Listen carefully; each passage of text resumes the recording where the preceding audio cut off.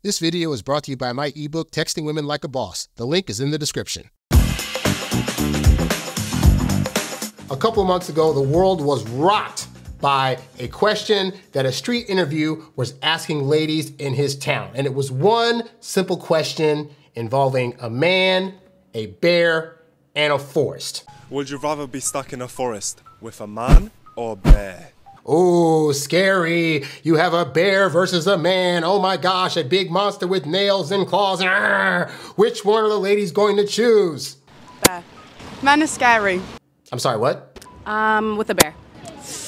What I've heard about bears, they don't always attack you, right? Unless you like fuck with them. So maybe a bear. You're kidding. They're choosing the bear. Depends what man, but probably a bear. Oh, 100% a bear, which is like terrifying to say, but... You've got to be kidding me. These women are choosing a bear over a man? What is going on? Definitely a bear. Some men are very scary out there. A bear. Okay, so obviously women across the internet and across the world were choosing the bear. But what I want to talk about today, and the reason that I waited to talk about this, is because I want to talk about the aftermath of this. And more specifically, I want to talk about why it is that women's stupid answer to this question is continuing to keep them single.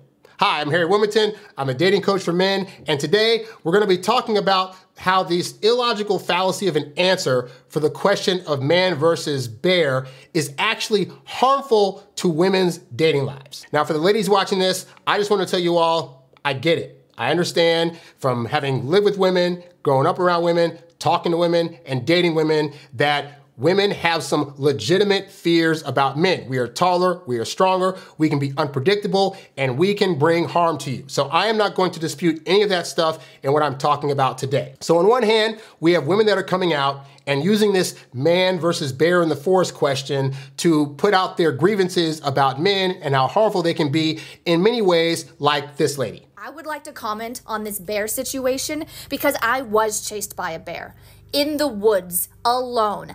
Okay, guys, so she's been through the ringer. She got chased by a bear. She's gonna tell us her story so we can be sympathetic towards what she went through and why it is that that encounter was better than meeting up with a man. Now, this is a brown bear, not a black bear. This is a big bear, and it starts running at me. And what you're supposed to do is what I did. I turned around, I threw my hands up, I started running back at it for 3 quick steps, and I yelled, "Hey, bear," at the top of my voice. And I will say, I did not know that that was the method for getting rid of bears, so thank you, lady, for letting me know that. That is equivalent to yelling no for a bear. It's letting you know you're not food.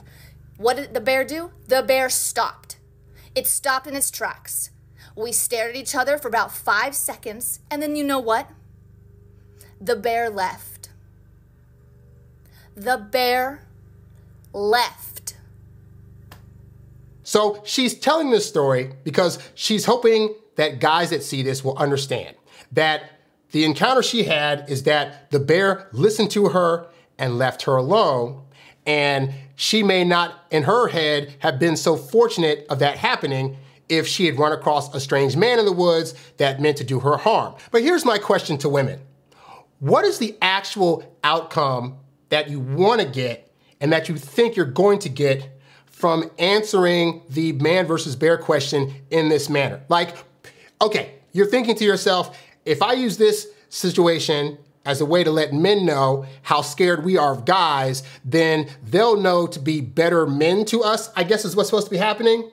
But here's what women oftentimes don't understand about men, is that the majority of men, in their attempts to try to get women, actually like women and actually are trying to do things that are going to endear women to us. We're looking for those instructions, right? So when women are sharing stories like this in reference to a bear, a hypothetical bear that they're not gonna actually come across and that doesn't exist, and using that as a way to try to berate men or tell them that, well, we're afraid of you and we're scared of you, you know what good men that actually care about you and have your interests at heart are going to do? They're going to listen to the surface argument that you are making and then make a determination that the best thing for them to do is to leave you alone. Now, you may be thinking, well, that's great. That means creepy guys aren't going to approach me. But here's the other problem. on one side of the internet, we have the man versus bear answer where it's like unanimously the bear, right? But then on the other side, you have a wide set of women complaining that men don't do certain things anymore. We have women talking about how men don't want to help them anymore. We have women complaining about the fact that men won't be chivalrous towards them anymore. As a woman, like, you don't see men holding doors anymore. They don't help anymore. We have women out there complaining that men will not go to singles events to meet them. And these women are online, rightfully so, complaining, I can't get a guy. Why won't men approach me? Why can't I find men out there that want to help me out? Why aren't good men trying to come to us good women? Could it be because for years, men have heard things like women are afraid of us, women don't want us to approach them, women are worried about the things we're going to do?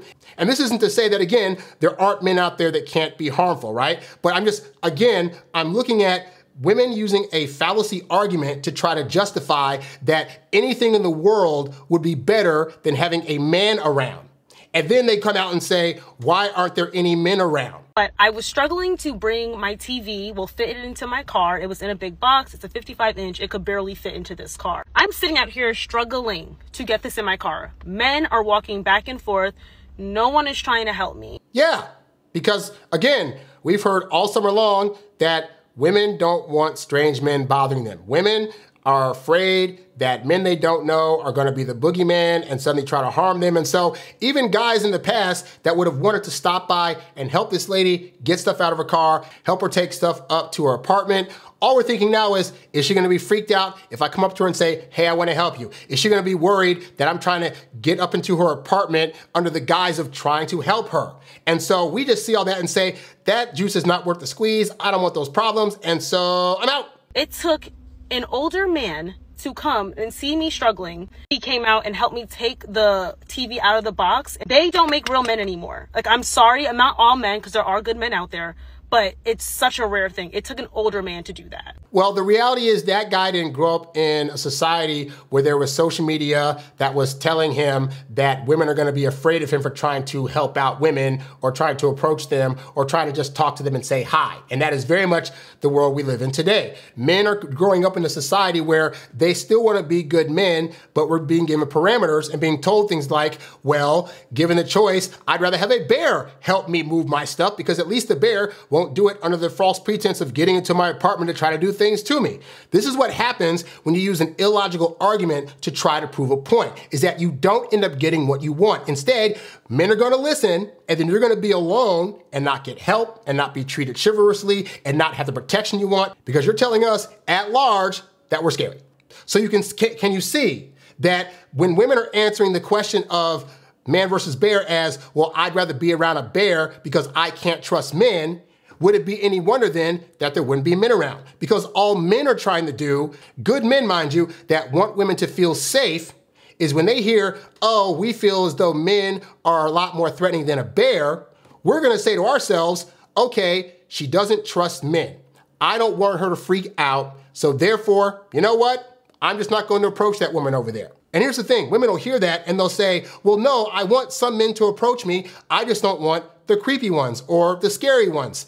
And therein lies the rub. Because how are we as men supposed to know which one we're coming across as? For example, let's say we know women across the board want a guy that's like 6 feet tall or higher, right? So then you have a guy that's 5'6" that's sitting there looking at you at a bar and looking and thinking he wants to approach, but he's not the right height. Maybe he's a little overweight. Maybe he doesn't have the right amount of money in his bank account. He might just be sitting there thinking, I want to approach. I want to talk to her. I want to at least go up and say hi. But guys have had the experience of going up to women and just saying, hey, how are you? And getting eyes rolled at, getting, what are you doing over here? Get away from me. And so we just learned, okay, so she probably doesn't want us. And then throw one and say, oh, and by the way, women get freaked out by strange guys that they don't know, and so much so that they'd rather be with a strange bear that's a monstrous animal that they would probably lose in an encounter with over a man who might actually help them out the forest. Like, women are saying, I'm more frightened of a man than a bear. And so that guy in the club's gonna see you as a 5'7", a little bit chubby, not a lot of money, and think to himself, you know what? I shouldn't approach her. Now you're thinking, okay, that's great. That maybe I didn't want that guy that leaves the 6 foot and higher guy that's going to approach me, right? But then the 6 foot guy over there is sitting and looking at you and thinking to himself, man, you know, I really want to approach her. She seems really, really cool. But the other night, I tried to hang out at the club and I saw some ladies in a group and I went up to them to try to talk and they all like shut me down. Because yes, ladies, 6 feet and higher guys also get shut down. And so he's thinking, and now here's this new girl and I want to approach her. But again, you know, I'm a stranger. She doesn't know me that well. Maybe the things that I want to talk about aren't going to be to her liking. And so you know what? It's better if I just stay over here. Or you know what? If she approaches me, it'll be totally fine. And we know how much you ladies love, love, love to approach men, which is you don't. So we're at a stalemate because you want guys to approach you because you're tired of men not approaching you. You want to feel desired and whatever, but you want the right man to approach you. And the guys out there that maybe you're looking at, they don't know if they're the right guy. Okay, so I recently went to a singles event and it was 90% women. And I was wondering, like, where's all the dudes? I don't know, but they're not there. And that's cool, not like I care. Yeah, of course. You don't care that there's no dudes at a single event. You don't mind the fact that most of the people that are there are women and that even though you're probably a straight woman, or at the very least you're going there hoping to get men, that no men are there, or the few ones that are, either you're not going to approach them and they're not going to approach you. Like, you're totally fine with that. But why aren't they going? It's not like I'm being hit up every day, every week, even every month with like people in my DMs or like messaging me on Snapchat trying to get with me. It's like no one hits me up. It's not even like I'm being selective with who I'm picking and like turning people away. It's just like people aren't coming up to me and I don't understand. If women are making us feel as though we are scary and we are bad men and that they're afraid of all of us, our logical brains are saying, how can I stop this? The easiest way is to just stop approaching. Now, again, I tell men on this show all the time, you need to be doing the due diligence of understanding women and learning what things best attract them, how to not come across as a creepy guy, how to learn lingo and conversation skills and dressing skills, and all that stuff helps. But none of that takes away from the fact that at the end of the day, a guy is still not gonna know for sure if that woman over there is gonna find him creepy or not. Any guy that you don't know, that you're saying, I want to approach me, is a guy that you don't know that is a strange guy. We have just heard that women don't like when guys that they don't know, or even, hey, there are some where they say, you know, guys they do know, friends they've known for a long time, uncles, brothers, etc., could also be harmful. We're hearing all of this, and then we're thinking, I don't want to put myself in a situation where women are going to be freaked out by me, and so therefore, I'm going to stay my butt home and not freak these women out. Let me put it this way, okay? There was a woman that put out a video where she went through some, I believe some legitimate concerns about men, but I want to play through what she said, and I'll stop along the way to give my commentary and show you all how it is that these things result in women keeping themselves single. Let's watch. Are y'all realizing that myself and other women are saying bear because we would quite literally rather die? Okay, so what we hear as men is if it's a choice between being around a bear or being around a guy that you don't know, you would rather spend time with the bear than be around a new guy that you don't know, and that you'd rather be unalived than being around the guy, right? So a guy sees this on TikTok, and keep in mind, a lot of the guys watching this are young guys that maybe haven't dated a whole lot and are just coming into their own, and they're starting to learn about women and what their needs are. And the need we're hearing here is strange men freak me out to where I would rather die than be around one, all right? So that's what a guy's hearing and is thinking, oh crap, are we as guys that bad? Are we freaking them out that much? Okay, I'll stay away. And then we have some people saying, well, not all bears, just because one bear did it doesn't mean that all bears would do it. You shouldn't be scared of all bears. Let's get a lineup of bears and you show me which one I should be fucking scared of. In this Target right now, you point out to me which men I should and should not be fucking scared of. Well, I don't know. Exactly. Got it. So again, ladies, a man's gonna hear this. He's gonna hear that you're not able to tell which man is dangerous and which man is not, and therefore you're gonna be scared of all of them. And a good guy or a guy that's just interested in you and wants to potentially walk up to you hears this on social media and hears women around the world saying this. And what we take in is, okay, so she doesn't want strange men approaching her because she's not sure which one's gonna be scary or not. And even if I'm a guy that has good intentions and is not going to try to be scary, I'm not gonna be able to know for sure if what I'm doing is freaking her out or not. Chances are she's probably not gonna say it outright. And so therefore, I'm going into a situation where there is potential for me to get harmed by other people because she may decide to call somebody over to handle me. You know, call the cops, this guy's harassing me. And we've seen this happen where a man is unintentionally walking up to a woman trying to warn her about, oh, you left the gas thing in your car and you drove off and stuff. And girls like, oh, get away from me, oh my God. So again, we hear this and say, you know what? She's right. Guys, we're not in women's worlds.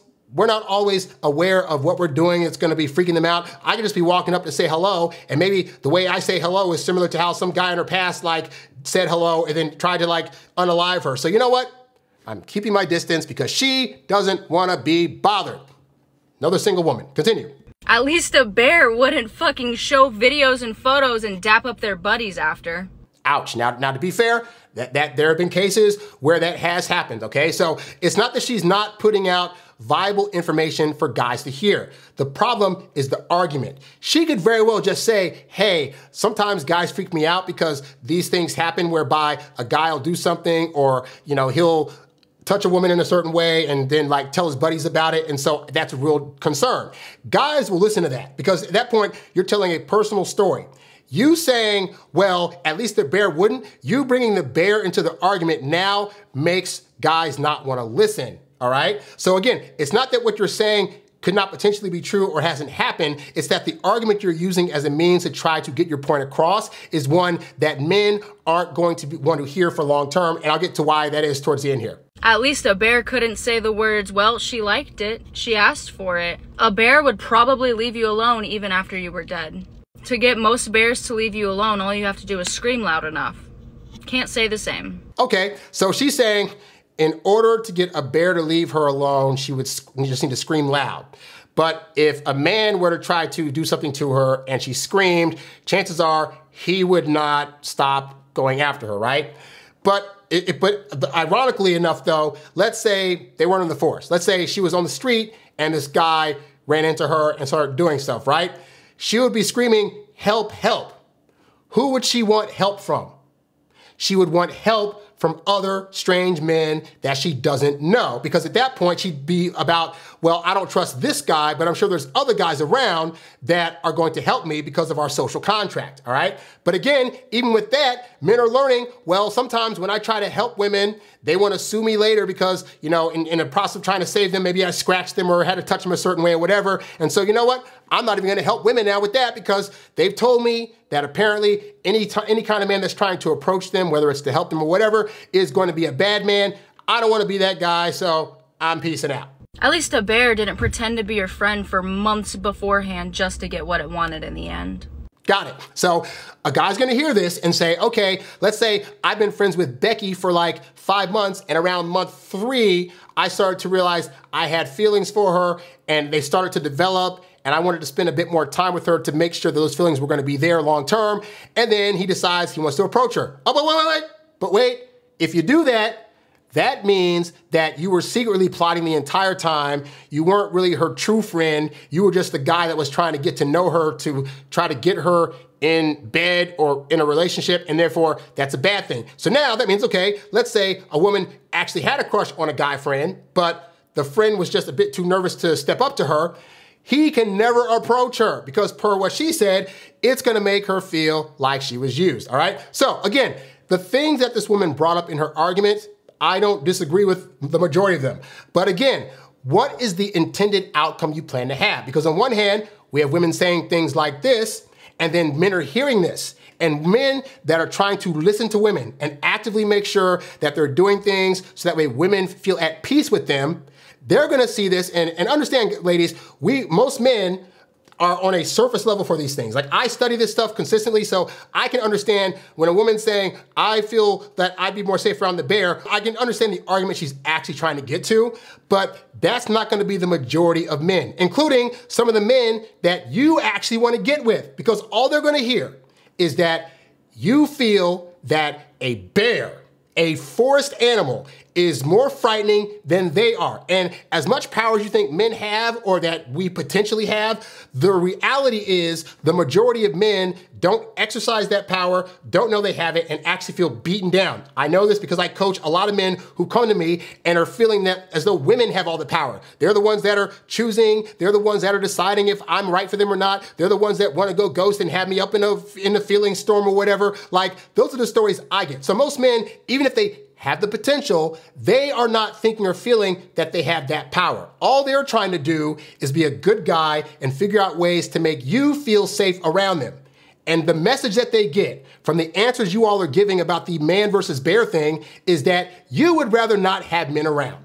And as much as the man may want to hook up with you, and as much as the man may want to approach you, the first thing that most good men are going to do is do the thing that they feel they can do that's going to make you most feel safe. If the message they get is to stay away, that is going to be to your detriment. Because again, you ladies are the ones that are also complaining that men are no longer around, and men don't want to approach, and men don't want to be chivalrous, and men don't want to give up their seats for you on the train.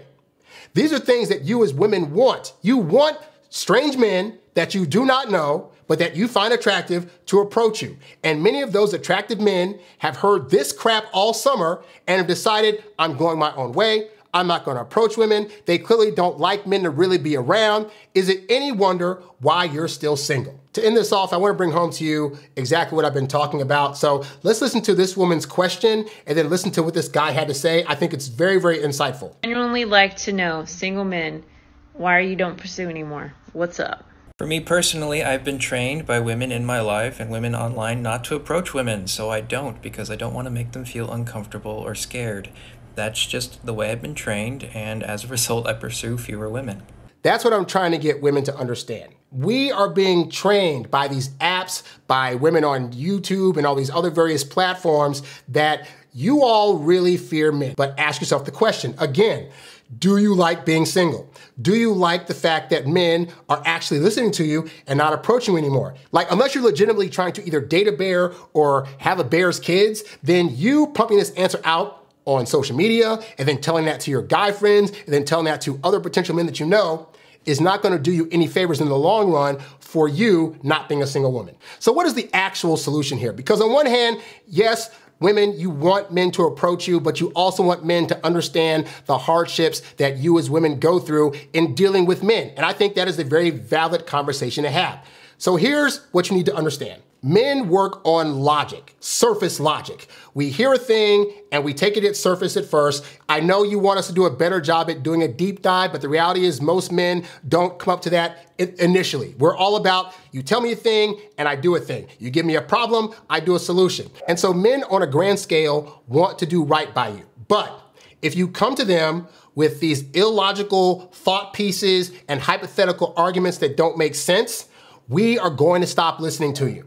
You can address your grievances with men in real ways that speak to your story and your experience with men that men will want to listen to, hear, and understand. Because at the end of the day, real talk, ladies, we're trying to get some. We want to do all the right things we can to make sure that we're able to do that, as well as also get into relationships. But when you take a hypothetical situation and then you answer it in a way that defies logic of what you would actually do, at that point, men just feel like you don't want us as a whole. And we'll either ignore you or just go our own way and say, you know what? If I stick to myself, then at least I won't be potentially frightening or scaring up other women. It's the only logical conclusion that men can come to against an answer to a question that is illogical and says to us essentially, we find men so dangerous, we'd rather not have you around. And if that's not what you actually want to happen, then maybe, just maybe, stop saying you choose the freaking bear. That's all I got for today. Let me know your guys' thoughts in the comments. How do you feel about the man versus bear question?